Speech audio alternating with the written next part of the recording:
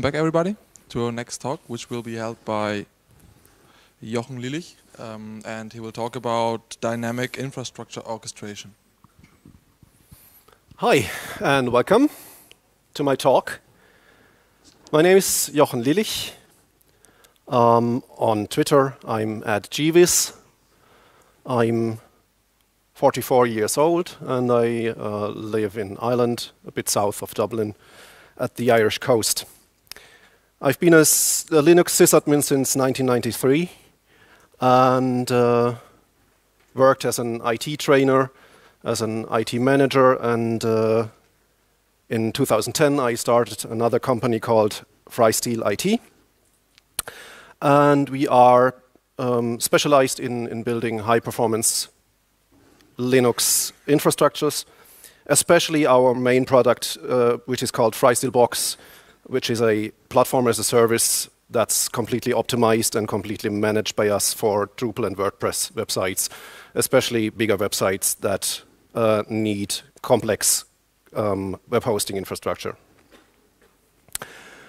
When I started building our platform, I started with configuration management from day one.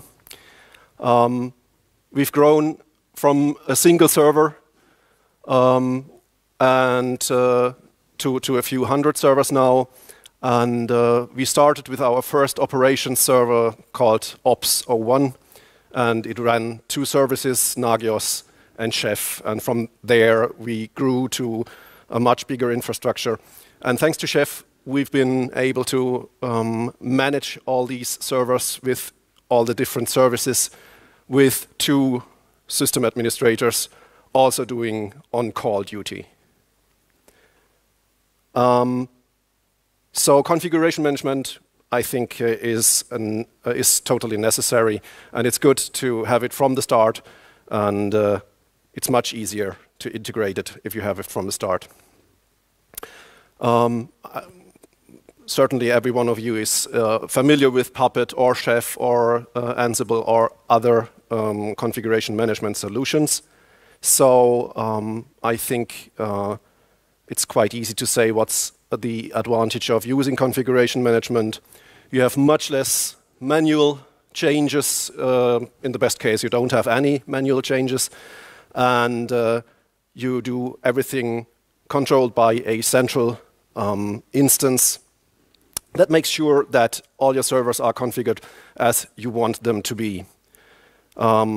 Everything is consistent, so you don't have any side effects of configurations that deviate from your standards, and you have a single source of truth.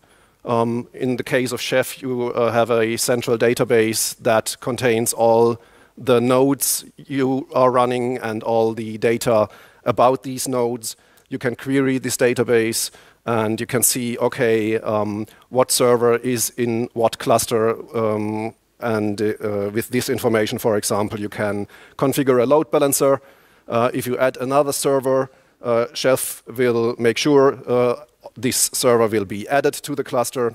And configuration management also makes sure that you don't have to repeat yourself. You simply get a cookbook or a manifest and use that to have the same installation on every server. But configuration management also has its weaknesses. Mostly configuration management works with periodic convergence runs. So you have, for example, a Chef client that runs every half hour, or in our case, every 10 minutes. And this introduces change lag. It can take up to 10 minutes or half an hour or an hour until changes have been reflected on your servers. And if you depend on information in the central database, this can be even more, because first a node needs to do a convergence run. The results of this run are then stored in the database, and then maybe after another half an hour, another node queries this database and uses the updated data. So change lag will be there. This is bad if you have processes that depend on quick changes. For example, cluster membership. You don't want to add a server to your infrastructure and then after half an hour or even later, it actually joins the cluster. Even worse is in the case of master or leader elections. If you have multiple databases that need to work out who is the master, who is the slave, you don't want to have a lot of lag in there. Also, for example, if you are using configuration management services to deploy applications, you want to have that quite quickly. For example, in an early generation of our hosting platform, we had the deployment of the websites controlled by a cron job that ran every 2 minutes, checking if there was a new revision in the Git repository and eventually rolling this out. We had a lot of support requests with impatient customers that didn't want to wait 2 minutes for each of their changes, even with only 2 minutes. So things like deployment or, as another example, service discovery, you don't want to have change lag with that. So when I'm talking about orchestration, I mean that I want to have changes being performed quickly, in the best case, instantly. And I also want to be able to handle failure. For example, if nodes fail, I want this reflected in the load balancer configuration. I want this maybe reflected in deployment services and other things. Quickly means without lag. In the best case, immediate reaction to changes. And I'd also want to tolerate network partitions. Another problem with a central database is if this database isn't reachable anymore for a certain number of nodes, this will also cause problems. For example, if a deployment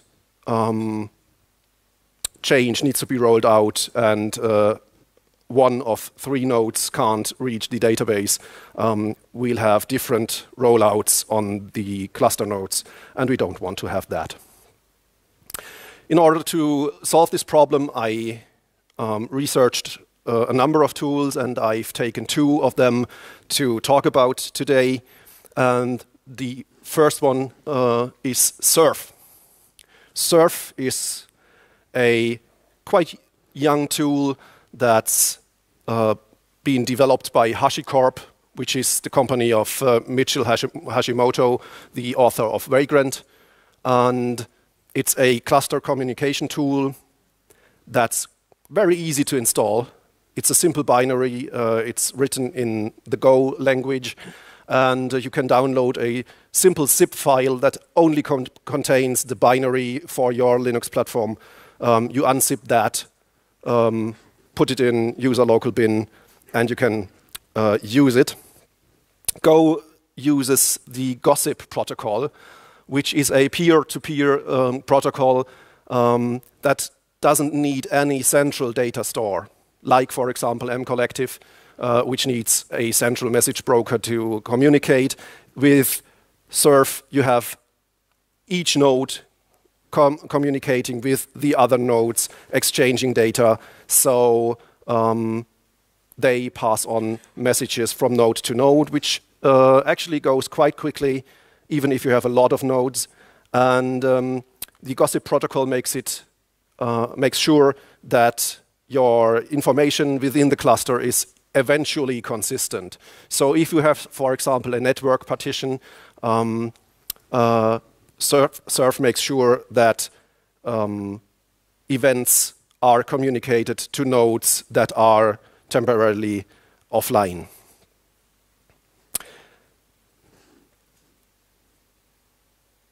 After installing serf, you can start building your serf cluster, which is quite easy. I'll also demonstrate that with a virtual machine soon. You simply start your first serf agent. Is that readable at the back of the room? Not so good. Okay. Well, let's switch to the terminal then. That should be better.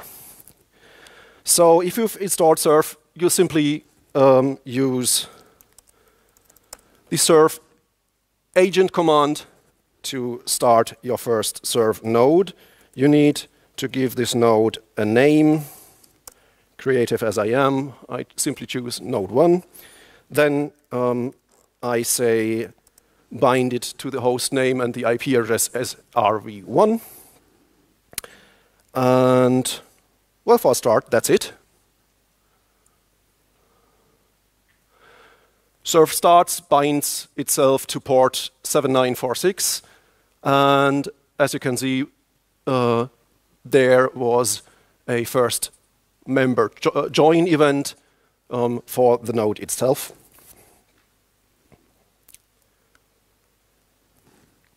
And then we can simply start another node, serf agent node 2, bind to serf 2. Now these are still separate clusters, if you can call them clusters. These two servers don't know anything about the other. So what we need to do is now join the second server with the first server. And as you can see up there, the server recognizes that node 2 joined the cluster, and now we have a 2-node cluster, which we can also see with the serf members command.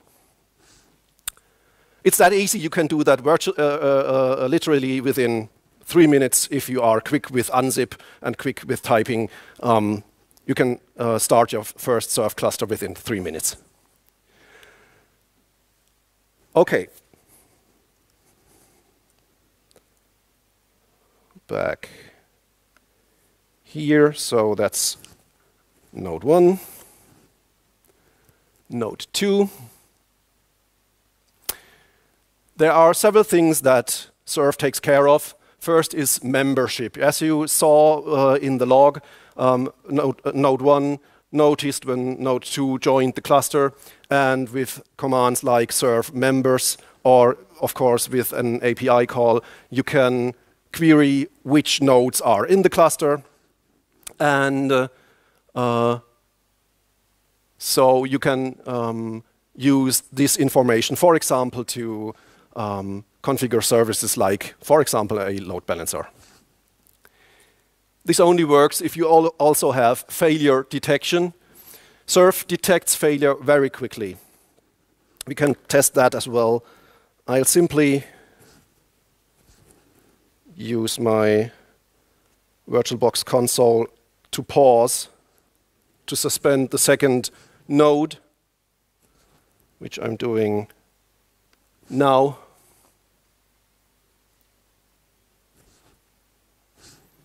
It's paused. And there's the member failed event. And now, if I had more cluster nodes, they would be passing this information around. So within seconds, all the cluster members know that node 2 has failed. And if I unsuspend this virtual machine, it goes even more quickly. We are right back.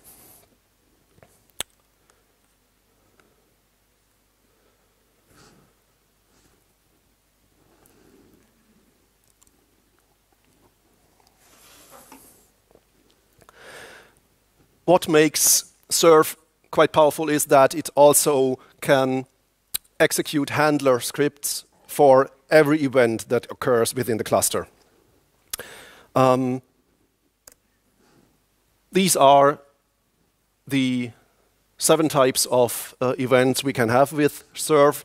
So we have the join event, we have the leave event that happens if you, for example, simply stop the serf daemon on a node. We have the member failed event that we saw earlier. There's the member update event.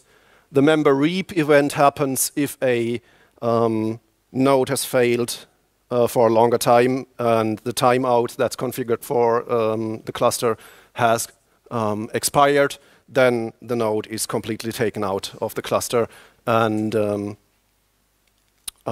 yeah, it's gone. And there are two additional events that you can use for your own purposes and applications, which is the user event. You can simply send a user event to notify your cluster nodes of something.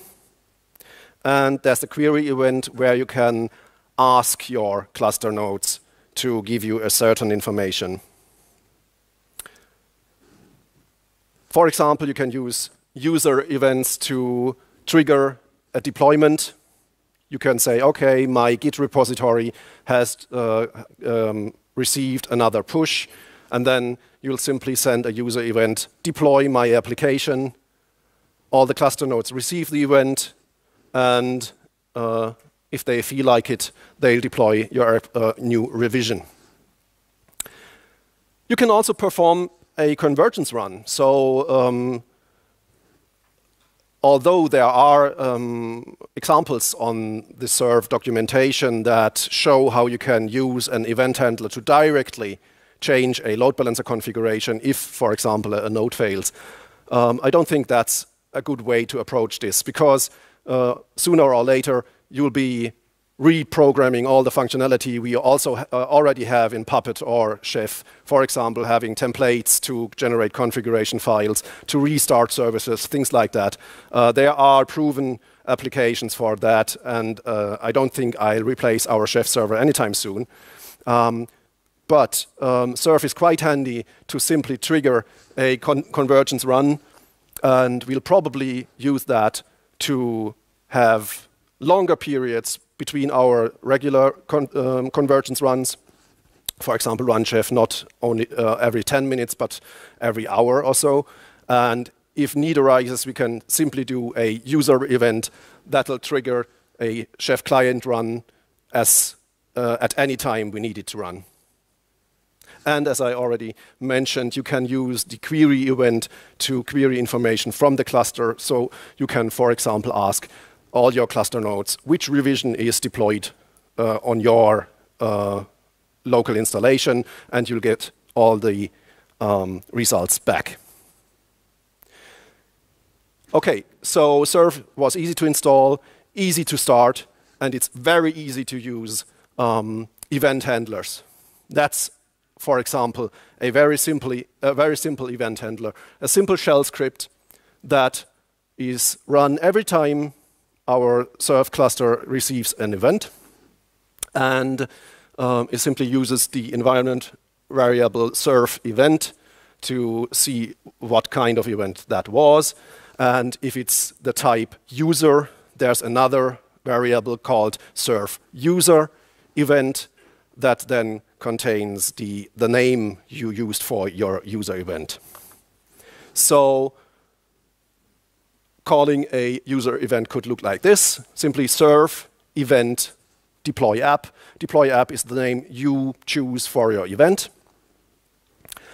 And you'll get a log entry like this, simply received event, user event, deploy app. You can also add a payload. For example, you can say serf event deploy app and then the git commit ID to make sure the right revision is deployed.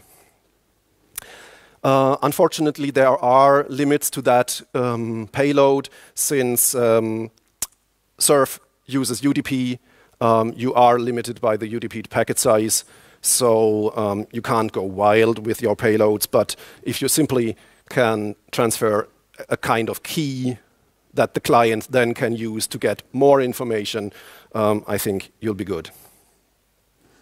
So let's see how that works. Yes?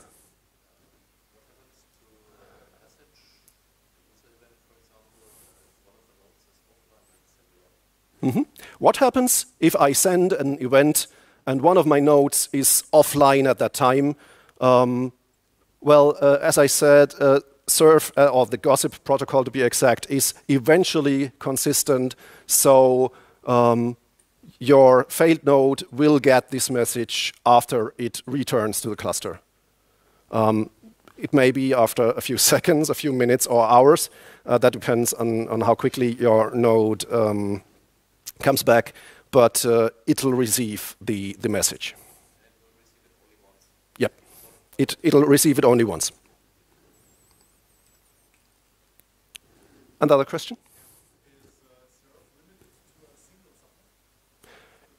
Is serf limited to a single subnet? No, it isn't.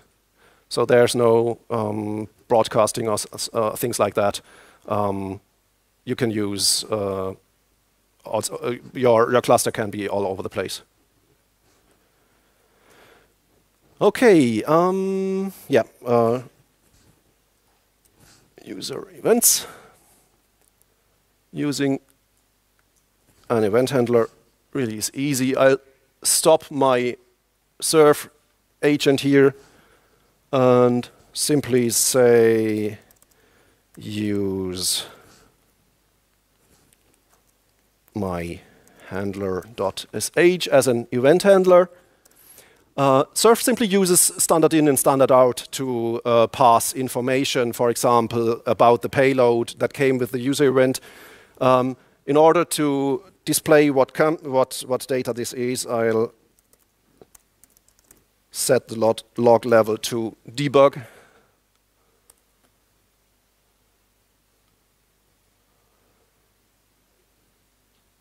Huh, okay. Never do live demos. Or try to save keystrokes. So even the simple member join event from the node itself triggers the shell script, and the shell script says new event member join.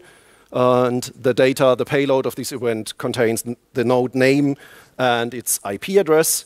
And if I send an event, for example, serf event deploy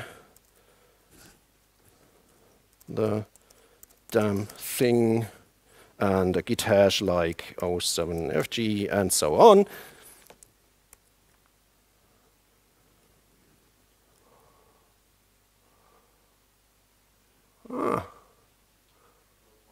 Yeah, I haven't joined it with the cluster again. Should do that. So serf join serf2 should do the trick.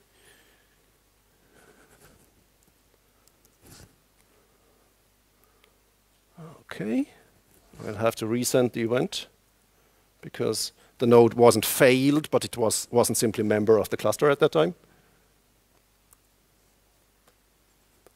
And now I have my user event with the payload 07fg. It's as simple as that, and of course you can make the things more complex using other programming languages or yeah, whatever you like. Another question?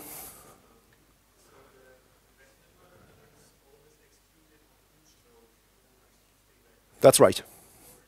Oh, sorry.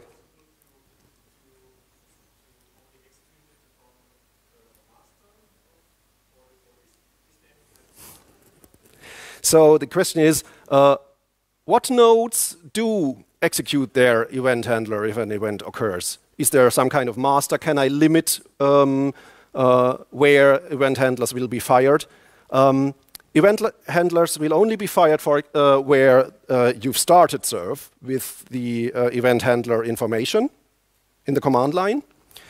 And from then on, it's simply your choice how you parse the event, and you can always decide to drop the event in your event handler.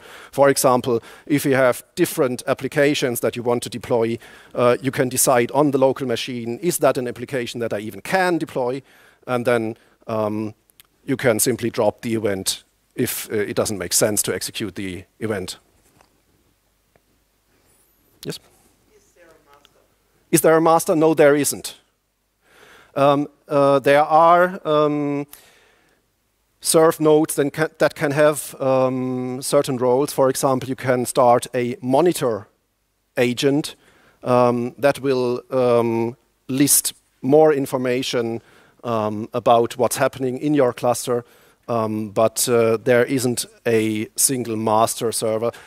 As you saw in my first example, I had serf2 join serf1, and now I did add serf1 to serf2, so there's no master or slave concept here.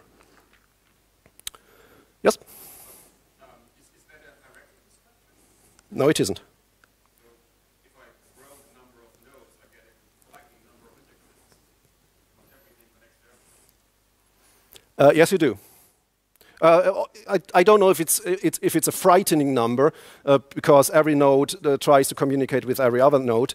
The gossip protocol seems to be quite intelligent in terms of bigger clusters, so I don't think that you'll have a problem with running 100 or 1,000 nodes with this protocol. It seems to be quite efficient. I haven't run it on big clusters with a few hundred nodes yet, but I'm quite optimistic that I won't have any problems. Is there any kind of authentication? No, there isn't. You have to have additional measures, for example, control who can access your serf port. Okay, that's serf. I don't know. I don't know actually. I'd have to see the gossip documentation how it'll work internally. Okay.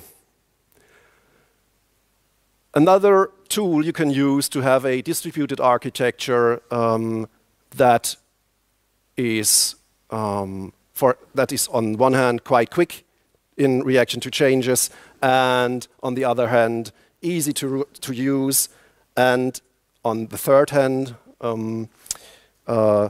tolerant to network partitions and things like that, is etcd.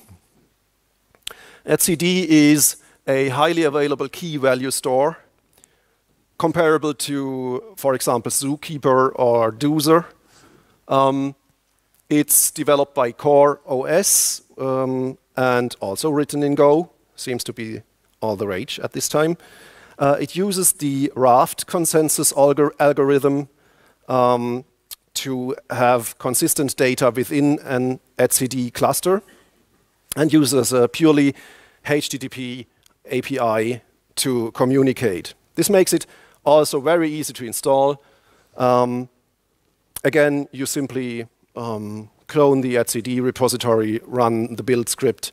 You'll also have to have a recent version of Go installed, and then you get a single binary that you can run.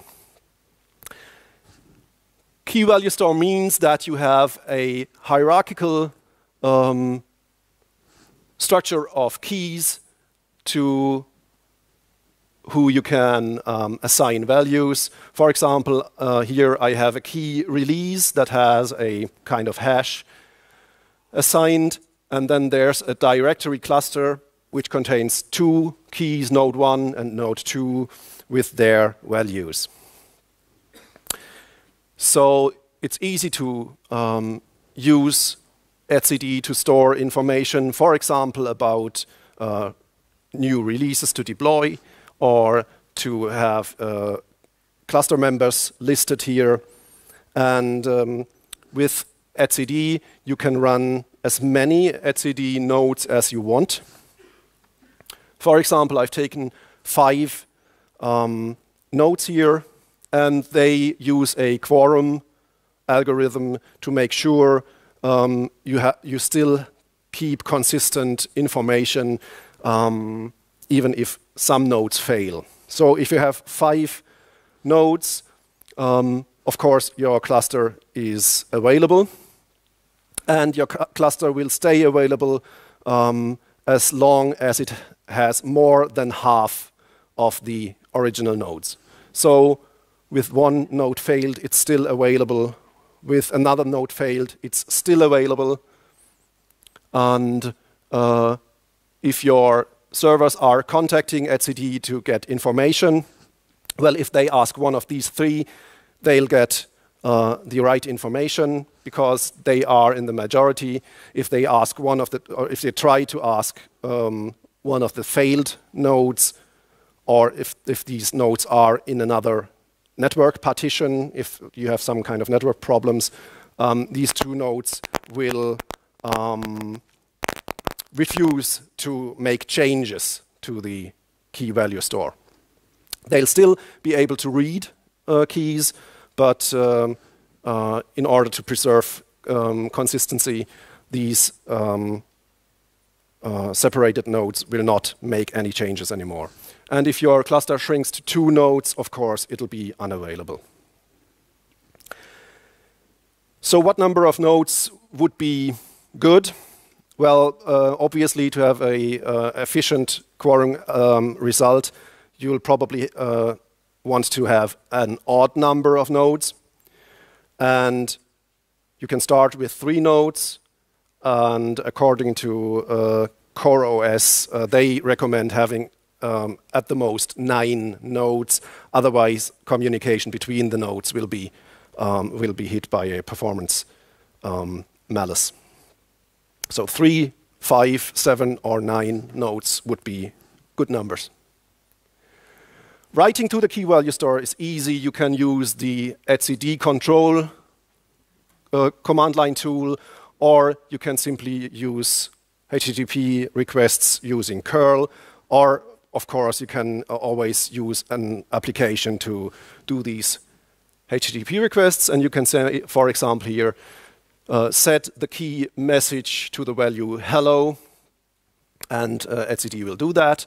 And if you use the curl call here to set the same key to the value test, you'll get back a JSON payload that'll tell you, okay, I've set the value to test, and you'll even get information about the previous state of the node. Because, so it says, okay, previously the node had the value hello. Reading this key value store is equally easy. etcd control get, or a simple get request via HTTP will get you your information. And using the delete method, you can also remove keys.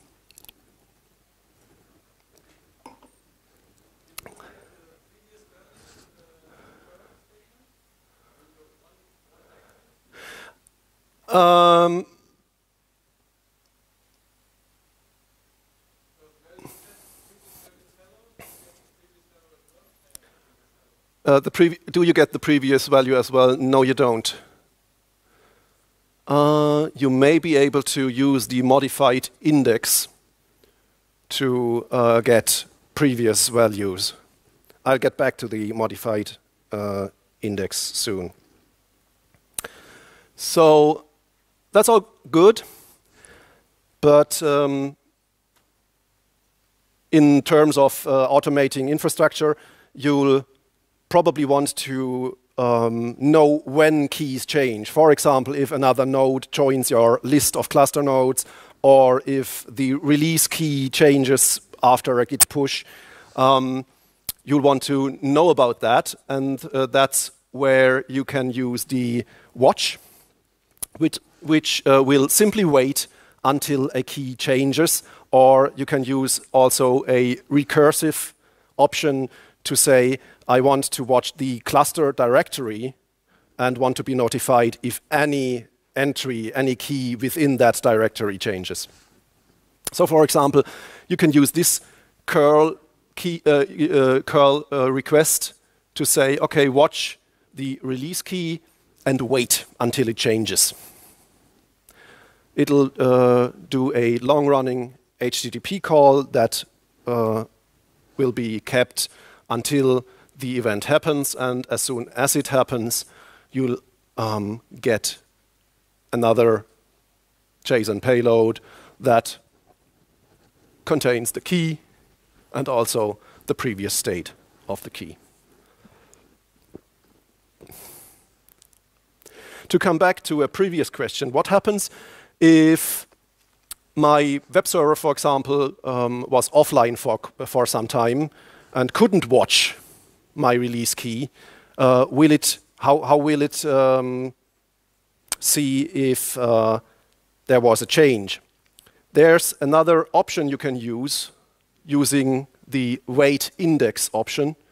And there you can say, okay, the last state I know of this key, for example, is the index 14. So if you do the same watch with wait index equals 14, you'll get your JSON payload back immediately because your wait index is lower than the current index. So etcd will give you your information immediately, and you'll see that you need to catch up.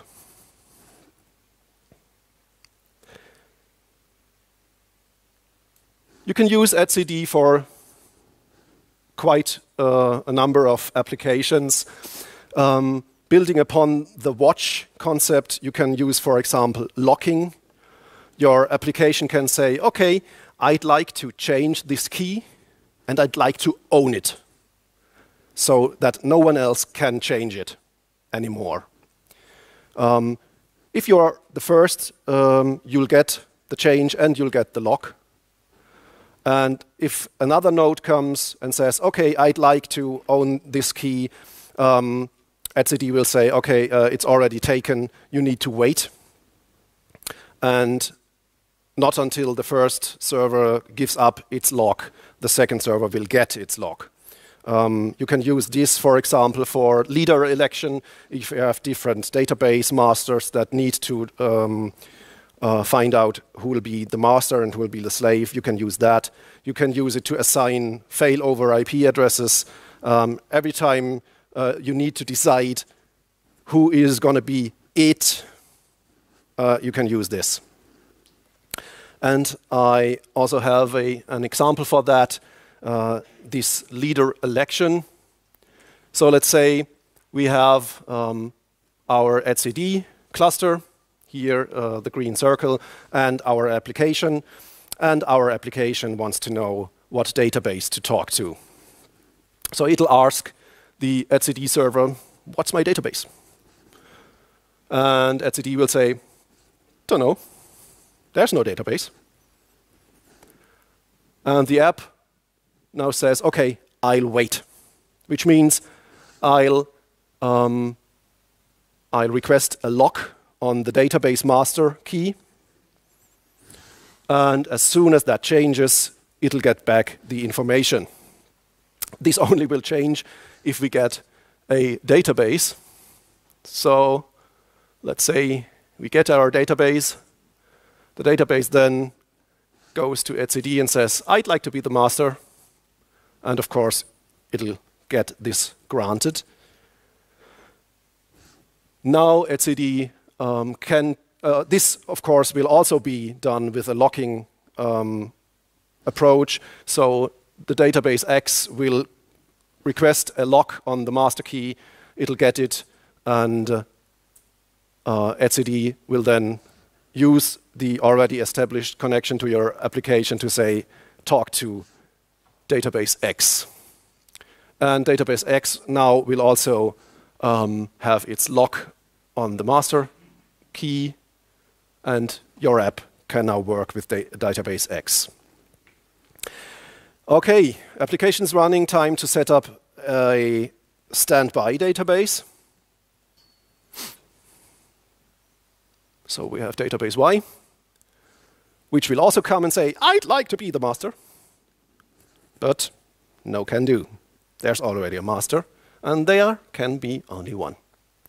So database Y will now also try to get a lock on the master key, but it'll have to wait. wait until database X fails, which will sever the connection to your application, which will also have etcd realize database X has gone. So the lock of database X will be gone also, which will enable etcd to give the lock to database Y.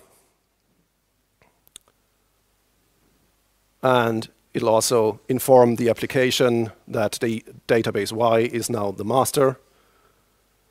Application can talk to the database, and that's it.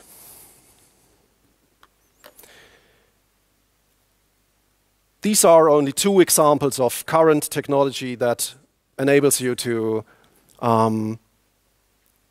add more dynamic to your configuration management. There are more technologies. For example, I mentioned Zookeeper or Doozer as key value stores.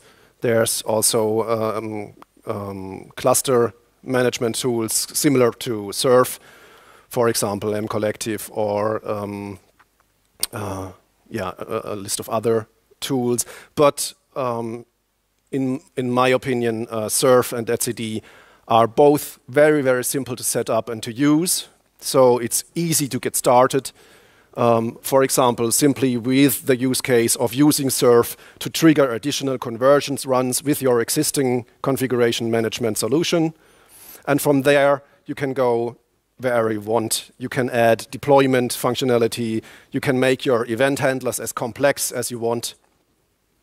And it's very easy to grow your infrastructure and without introducing a lot of lag, without losing the possibility of having changes made very quickly. For example, to remove cluster nodes as soon as they fail, to add nodes in a auto-scaling environment, for example, and with tools like etcd, it's also quite easy to have a central, no, it's not central, but a very highly available key value store that can contain a lot of information. etcd performs perfectly with hundreds or thousands of changes per second. So even if you have a very dynamic environment, etcd will serve you well. Okay. That's my presentation so far. If you have any questions, I'm available here. You can find slides of this talk and other talks at Speaker Deck. You can reach me on Twitter or via email, and I'm looking forward to your questions. What are the advantages over Zookeeper? Because from what I've seen in your presentation, it looks pretty similar from the concept. Mm-hmm. And Zookeeper itself, it's complex, yes, but it is very mature. It just works. That would have been my answer as well. Zookeeper, for example, is more complex to set up. It'll also require additional libraries. For example, if you want to integrate it in your application, you'll always need the Zookeeper library that fits your programming language. And that's one of the main advantages of etcd. Since it simply uses HTTP requests, it's very easy to use, and you are not dependent on third-party libraries, which can be quite complicated from time to time with Zookeeper, getting the right, for example, Ruby gem to use and have choose a well-maintained one and things like that. Also, Zookeeper seems to need a lot more connections if you are using things like watches or stuff like that. From what I've read, etcd is far more efficient in terms of network connections to propagate information within the key value cluster or with the clients that are depending on it. Okay, thank you. Further questions?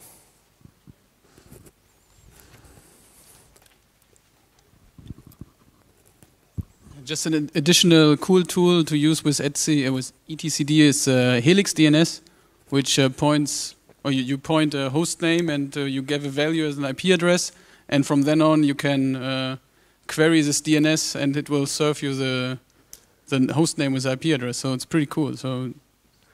So you can use etcd as a DNS server, you basically. set host name equals IP address, and from then on you can use it as a DNS entry.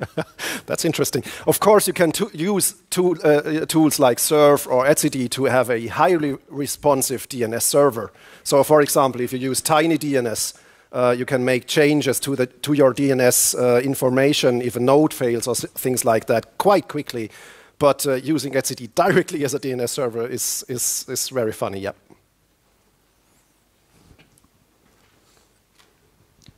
Do we have any questions left?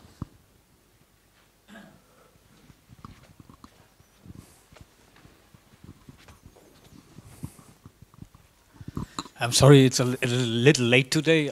I did not understand what can I use this etcd for if I can only use it on 3 to 9 unequal nodes. What happens with scaling? What are the use cases for such a tool? I really did not understand. Okay. In that case, we have a, well, let's say client-server environment, or it's a client etcd cluster environment. You can have as many clients as you want, but to be highly available, your etcd, you can't run a single etcd server. You need an etcd cluster, and for that you'll use 3, 5, 7, or 9 nodes. 5 nodes seems to be quite common because you will have a lot of high availability. You can lose as much as 2 nodes without the cluster getting unavailable, and that's the limitation. Of course, you can have hundreds or thousands of clients writing to or reading from the etcd cluster. Back there. One question I have, if you have 5 nodes and one is gone and you decide that it's gone for good, could you remove it from the cluster, or will it stick with the cluster as long as it comes back? So you have 5 nodes, one is missing and then another one is missing, and then you want to say, okay, my new cluster size is 3. So if you grow to 5 nodes, could you reduce the size of the nodes, or could you just add servers to the etcd cluster? I'm not sure. You'll certainly be able to solve that problem with a restart, of course, but you probably don't want to do that. I remember reading about recent versions having additional options regarding the cluster nodes. You can do HTTP requests to etcd also to, for example, get a list of all the nodes. And there may be a new function that enables you to remove a node from the cluster membership list. But I'm not sure about that. I need to research that. I just remembered another hint. Starting an etcd cluster is quite easy. You start your first node, and then you start your second node, and simply add a command line option that says join the cluster of server 1, for example. So you'll simply say which are the other nodes in your cluster. But that requires you to have at least one cluster node, to know at least one cluster node, and you'll get into a bootstrapping problem. There's the possibility of running a discovery cluster, and the folks from Core OS run such a cluster. You simply use an individual token, and you say, okay, here's a cluster node that wants to join my etcd cluster, and you'll register basically each node with this discovery service, and you can get the other nodes back from this discovery service without having to know what nodes you have. So there's the discovery.etcd.io, I think, which you can use to simply. So, for example, you can use a simple Puppet manifest that simply says, okay, you are a etcd node, ask the discovery service for the other nodes, if there are any, and you can do the same on all the other nodes, so your nodes don't need to know of each other initially with this discovery service. Yes? One more question to serf. It looks promising, but isn't there some feature request to have a cluster secret like in CoroSync? Because from the concept it looks like CoroSync, but for us CoroSync does not scale. So if it scales but doesn't have a cluster secret, yeah, I would not put this into production. Yeah. I'm not aware if there is some kind of request for authentication, but I'll find out for you. Simply ask me again in a few minutes.